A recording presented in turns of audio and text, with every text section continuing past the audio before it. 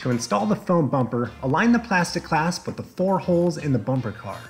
Stand the bumper car up, but be sure not to rest it on the joysticks or you can damage them. You'll need to untuck the foam that surrounds the plastic clasp in order to snap it in place.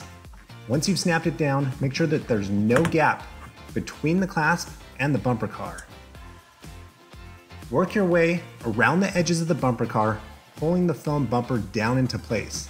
And as you do so, you'll want to make sure that both the bottom and the top align with the lip on the bumper car. Finally, work your way around the edges on the bottom of it to ensure that there's no plastic showing. When you're finished with that, fire up your engines and get ready for fun.